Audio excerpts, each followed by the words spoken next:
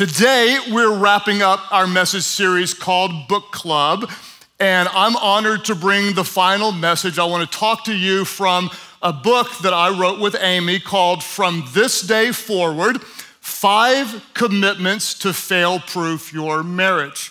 Amy and I are very, very passionate about speaking into the lives of those who may not be married yet, but hope to honor God with a very Jesus-glorifying marriage, or to strengthen those of you who are already in a committed relationship today.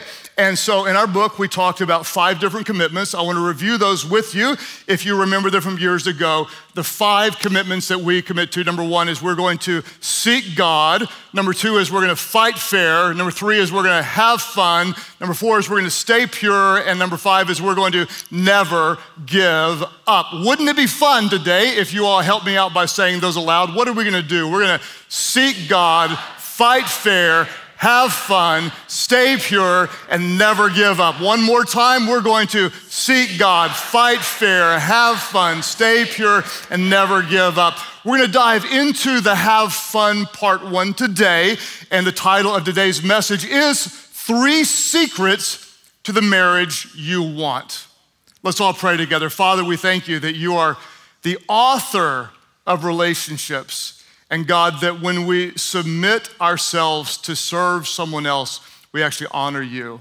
We pray, God, that you would prepare us in our hearts to love another in marriage. And God, strengthen the marriages existing today, that we could glorify you in all we do. We pray this in Jesus' name. And everybody said, Amen. Amen. Hey, question. How many of you would say you've ever made a fool out of yourself for love? Raise your hands. You ever made a fool out of yourself for love? My bride, Amy, is here. When we met, I was so ridiculously in love, so fast, I made a fool of myself moment by moment. I'll show you an original photo from our early date. This is what I call our Top Gun photo. Is it crazy I'm irrationally excited about Top Gun coming out again? I don't know if anybody else is, but I just feel close to God, and like it's 1986 again. And so when I met Amy on our very first date, we had talked on the phone for a while, and I prepared a mixtape. This is how excited I was. Now, some of you don't know what a mixtape is. If you don't, there was a time when you had something called a boombox that had 2 little places to record something called a cassette, and I went and picked songs. The way you had to do it back then is you had to like put one in one side, press play and record on the other side, and then you could record one song to the other song on a tape so that you would have the exact songs you want long before Spotify or Apple Music, and so you had to actually plan ahead to make a romantic mood on your date. So Amy got in my very biblical car, Honda Accord, because all the disciples gathered in one Accord, and I put my mixtape in, and it was perfectly designed to win her heart. It had a Christian song, because we seek God, followed by a Christian song, because we seek God, followed by a love song, because she's pretty, followed by a Christian song, followed by a Christian song, followed by a love song, Christian song, love song, love song, love song. The Spirit directed me on this very strategic mixtape that I built just for her. I was so in love, it was crazy. We did indoor camping one time where I made a campsite with stuffed animals that were the wild animals. We did crafts in our house. In fact, there may be a picture. Do we have a picture of the craft? So this, you can't really see it, but you can see the hair, because in 1980s, the hair took up 75% of the photo. But in the very bottom, there's letters on my shirt that actually spells Christian with a T as a little cross. We actually made that with glitter paint. Mine said Christian stud, hers said Christian babe. I don't even know if that's appropriate, but that's what we did back in the day. We made little crafts together, and I was so in love, we actually started naming our kids before we were engaged. We decided we were gonna have 2 kids. We had no idea God does exceedingly and abundantly more than all I can ask, think, or imagine. And we had no idea that we would have a marriage that was 6 kids good. But so we named our kids Josh and Joy back when we were dating. Oddly enough, we never had a Josh, but we did have a Joy, our sixth kid. And I was so in love with her that I was in a big box store and I saw a Joy pillow that had Joy on it. It was 50% off, so I bought it. I took it home and I realized the reason it was 50% off because it was a Christmas pillow that I didn't realize, and it was in February, so that's why it was half off. But then I didn't realize it wasn't a pillow, it was actually a latch hook rug that looked like a pillow on the edge of the box. And so I, your pastor, all by himself, took 43 million threads, folded them over, put them through this, and made Amy her very own Joy latch hook rug. That's how in love I was. That's how in love I was. And the bottom line is, most of you probably have a similar story. Somewhere along the way with your lovey-dovey, you drove overnight just to spend 10 minutes with your love muffin. You spent all the money you had on some concert to take them to their favorite concert. You would talk on the phone, if you're my age, you would talk on the phone, like the phone used to plug in the wall, and you wouldn't hang up at the end. You would just sit there and just breathe. I'm not hanging up, you hang up. You'd breathe, not heavy breathing, it just like Christian appropriate breathing. And then you get married, and 7 years later, you're like, don't breathe on me. Don't even look at me.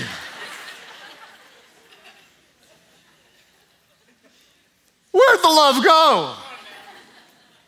What happened is somewhere along the way, you stopped having fun. You stopped pursuing. And so one day, couples who used to do anything possible to communicate their love find themselves not in love, and they give up and they get divorced. I always say this: to get divorced because you ran out of love is like selling your car because you ran out of gas. If you're low on gas, what do? You refill the tank. If you're low on love, what do? You refill your marriage. You do what you did at first.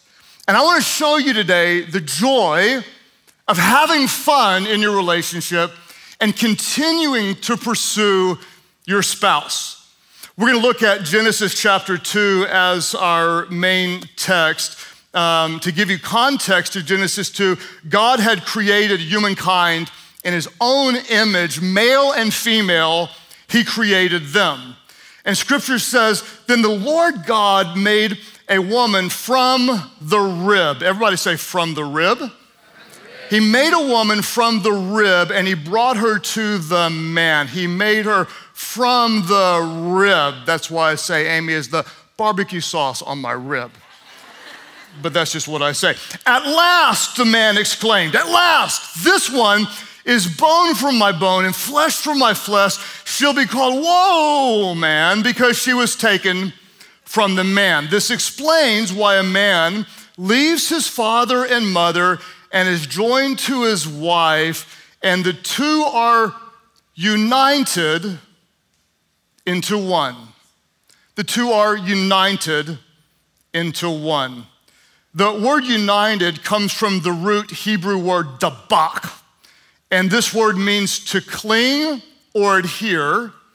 This word literally means to catch by pursuit, or to pursue hard with affection and devotion. They were united, they were clinging, they were adhering, they were pursuing hard with affection and devotion, dabak.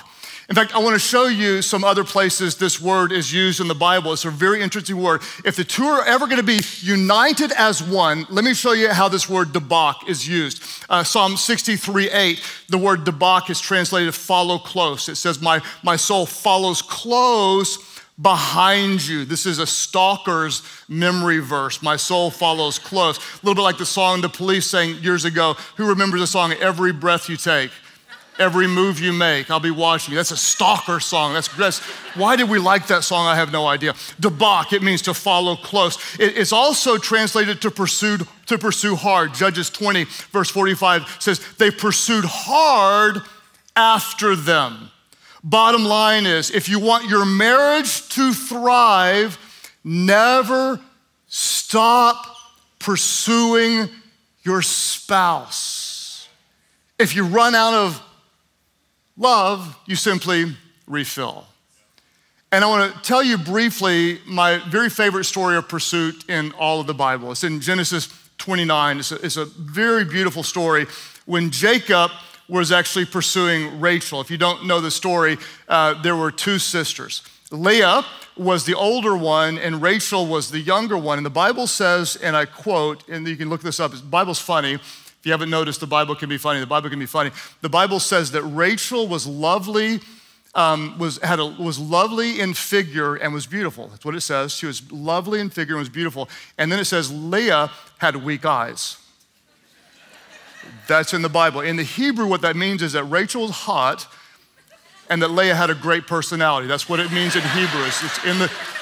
It's in the Bible. And so if you know the story, Jacob loved Rachel, and so he said to the dad, I want to marry her. And the dad, Laban, said, oh, you can, but you have to work for me for 7 years. So you could say for 7 years he pursued her, 7 years he worked for her, and time passed quickly because he was so in love. And then he was going to get married, and the dad pulled a little switcheroo. Instead of giving him lovely figure, he gave him weak eyes. And he's like, wait, no, I was supposed to marry Rachel. And the dad said, no, in our culture, you marry the oldest one first. He said, no, I wanted to marry Rachel. And so Laban said, okay, you can marry her, but you have to still work for me for another 7 years. You can marry her now, but you still have to work for 7 years to come. What I love about this is that Jacob continued to work for Rachel after he already had her. How amazing would it be in our relationships if we continue to work for our wives, for our husbands, after we'd already married them? We continue to pursue our spouse. If you want your marriage to thrive, what I promise you is you must never, ever stop pursuing your spouse. Think about it. Is there any other area of life that you can be lazy in, take it for granted, and see that area of life improve? Can you ignore your physical body? Can you eat whatever you want? Blah, blah, blah, blah, blah, blah, blah. Never exercise. Just you see it, you eat it, and have your body get better. You can't do that. Think about your business. Can you not care about the culture of your business? Can you treat your employees badly? Can you not fight for excellence? Can you just ignore good customer service? Your business won't get better, you will go broke. Think about your yard. Can you just look at it every day and do nothing with it? Don't water it, don't fertilize it, don't mow it, and expect it to get better? There is no other area of your life that you can be lazy and expect improvement, and yet people do it all the time in their marriage. And that's why I tell people all the time, if the grass looks greener somewhere else, it's time to water your own yard. Jacob continued to work for her after he already had her. 3 secrets to the marriage that you want. And we want to drill these in. If you're not married yet, put them in your spirit. Start practicing them with people now. If you are married, apply these in your relationship. Number 1, first secret is this. Anytime you think something good about your spouse, say it.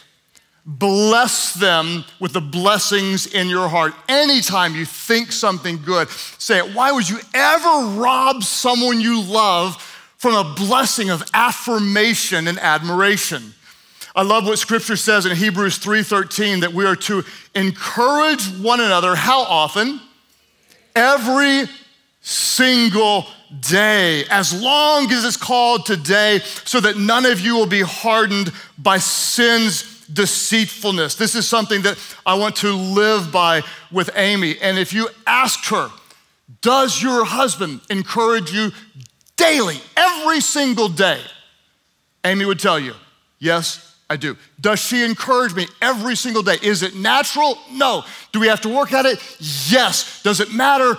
Yes. Is it important? Yes. Every single day. And I would say to the men, and let me just kind of clarify this, what I'm gonna say will be generalizations. That means it's not all true for all men. This isn't true for all women. A generalization is generally true, and so I'm gonna give you some general advice. Men, I would say this is generally what you wanna do, is to pursue her with words of affection. Affection, what she means to you. Treasure her, show value to her. And one of the most important tips I can give you, gentlemen, is this. When you show affection, make sure a lot of your affection is what's called non-sexual affection. Non-sexual affection. Now, I know what some of you are saying. You're gonna go, now, what does that mean? And so let me try to explain it, and I'll make it as simple as I can. What non-sexual affection is, you may wanna write this down. It is affection that is non-sexual. And what that means is, that means that there's not a sexual prize necessarily at the end of your affection. That's not the goal. There's not some kind of boom, boom payoff at the end. What you're trying to do is, for no other reason except for you love, is you're communicating affection. It's affection that's not, say it with me, gentlemen, it's non-sexual. Have you ever said those words together before? Because guys can make anything sexual, anything. She'll say, we need to rotate the tires. Like, I'll rotate your tires. Right? Guys can do, with anything, like, hey, you need to mow the yard. I'll mow your yard. They can do with anything. And the weird thing is that sometimes when a guy does that, he's cute. And the very next day, the very same time of the day, in the very same place in the house, he can say the very same thing. And on that day, he's not cute. He's a jerk. And we have no idea why.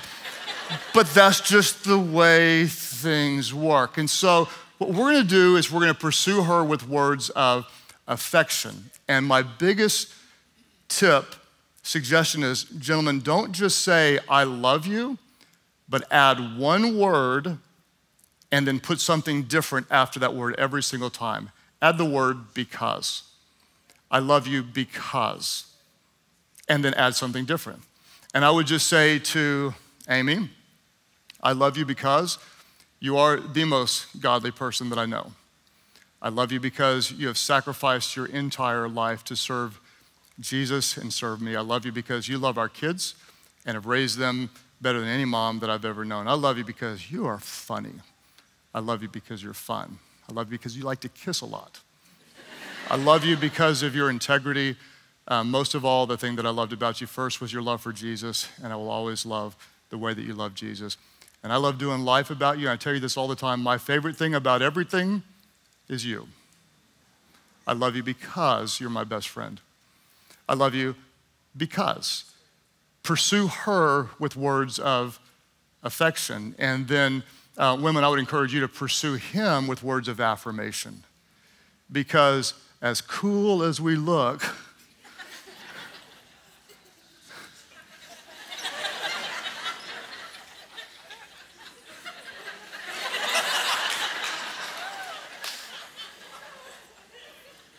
most of my friends are insecure. Yeah, we all are.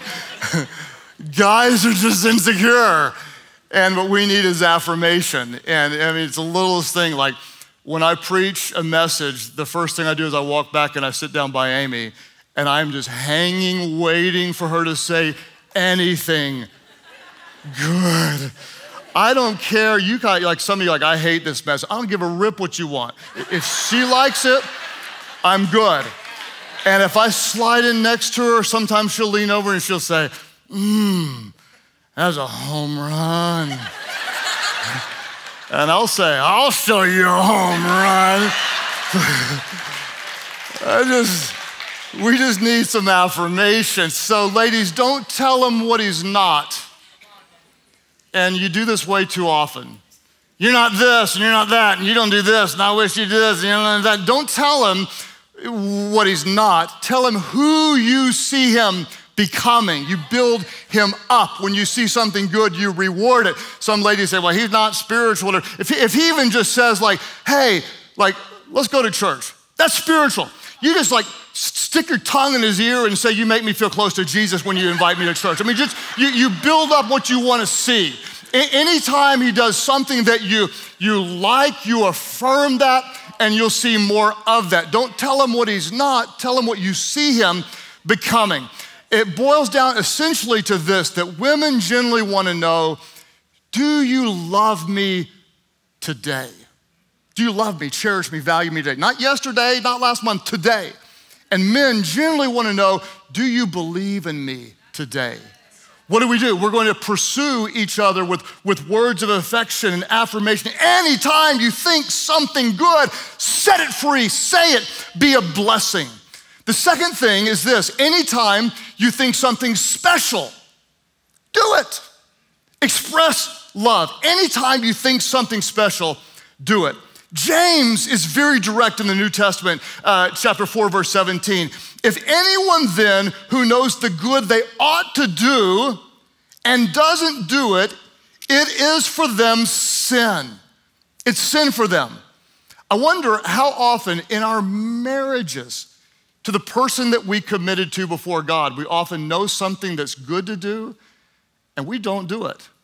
And Scripture says that could even be called sin. I mean, just do kind of the stuff you did at first. You can just like come home early from work and, grab takeout and go to the park or buy tickets for the game. Amy trained me actually. She said one of the most romantic things you can do when we had little kids, she said, if you want to really romance me, bathe the kids. That's so in love. Unload the dishes. I've learned, I'll give you just some free points. This isn't in the Bible, but it should be. Like flowers, most ladies love flowers. So I used to pick them on the side of the road. I just like dandelions, whatever they are, blah, blah, blah, here's a big old thing, and I wrap them up, and here they are. I can afford them now, and so I buy them for her often. And a little secret is, what I do a lot of times is I give her flowers at her women's small group because points double when other women see them. That's the good news. The bad news is all points evaporate at midnight and you start over. It's just it's kind of a rule, just so you'll know. You think something good and you do it. One of the most beautiful things Amy did for me when I was overwhelmed in a season of ministry, she called my office and said, block off his calendar Thursday at 3 o'clock. And she went and came into my office and said, I'm your 3 o'clock appointment. I said, well, that's kind of good. And she said, the bags are packed, the kids are at family, I got a hotel booked and we're going away. Oh, okay. Just do something. Doesn't have to be expensive. It can be a thoughtful note. I used to take like 100 Post-it notes and write little sweet things when I was traveling and leave them all over the house. You do that, you come home and your spouse might be wearing nothing but Post-it notes. I don't know. You just doesn't have to, it could just be thoughtful. You can watch the Hallmark Channel. Lay down your life for those you love. We make errands fun. Some of our most romantic nights are like a hot date on the grocery store, Just choose a night, cook dinner, light some candles, play some Ed Sheeran. If you got little kids, turn on Dora and say, you got 30 minutes, go Diego, go. Just go right now. Some of you don't know what Dora is. Look it up and just lean over your spouse and say, go Diego, go. When you think something good, say it. When you think something special, do it. When you want something different, be it. Be it. Because here's what's gonna happen. Somewhere along the way in your marriage, you're gonna recognize you married a sinful person that doesn't live up to all your expectations. And at some point, you're gonna say, I wish he was more fun or more adventurous or less uptight or less critical or whatever. I wish she was more romantic or more thoughtful or less passive or less distractive or whatever. I would say this: don't gripe about what your spouse is not. You continue to grow into who you're supposed to be. You work on it. You work on you. We're 31 years into marriage, and it's good. It's good. It's really good. It's genuinely good because we seek God. He's first. Because we fight fair. I mean, we fight, you're gonna fight, you're gonna fight. How you fight matters. We don't fight against each other, we fight for our marriage. We have fun, we have a blast together. We stay pure. The devil attacks, but we try to keep temptation away. And we just don't give up. So before you think we're perfect, I do want you to know is we have to work on us a lot because I am so uptight. You're like, oh, I wish I was married to somebody like Pastor Craig. No, you don't. No, you don't. You have no idea how uptight and demanding and controlling I can be. Being on time, that's like next to godliness. Being early is even more godly. Amy, on the other hand, when it comes to getting places, she's more what I call artistic. More creative, more flexible. And so going to church, you have to be on time. And so like literally we lose our salvation just trying to get to church. So now, what do? This is how godly we are. We drive 2 separate cars. That's what we do. Amy's pretty funny too. She got weird things, like she is conservative, she doesn't like to waste. All you have to do to make her mad is like turn the water on and like leave it on. Just let it run. Like take a real shower. Like one where you can wash the soap off, and that's too long. And she gets crazy on that kind of stuff. Leave the lights on. Like her perfect house is pitch dark all the time because we're honoring God by saving electricity. The house is 95 degrees outside. Why? Because we don't want to waste electricity. And so what happens is we'd fight all the time about dumb stuff unless we just learn to roll with it and not point out what's weird about the other person or what's weird about me, but we become something different. Instead of me worrying about how she's flexible, I'm going to become more laid back. Instead of her worried about how I'm controlling, she's gonna work on just being more agreeable in her heart. At the end of the day, what you have to realize is God created us as multipliers. In the very beginning, he created a male and female, and they were united, they pursued hard, and God said, be fruitful and what? Multiply. We're multipliers. In other words, if Amy speaks life into me and builds me up and encourages me, I become more of a man of God for her. I multiply the blessings she pours into my life. She's been multiplying since the day I saw her. I had this ugly bachelor pad, and she came in and multiplied it. And now shower curtains match the towels and stuff like that. I gave her my love. She multiplied. She gave me 6 kids. She's a multiplier. If I give her a hard time, she'll give me hell. She's a multiplier. And that's why if you don't like what you're getting, look at what you're giving. Look at what you're giving.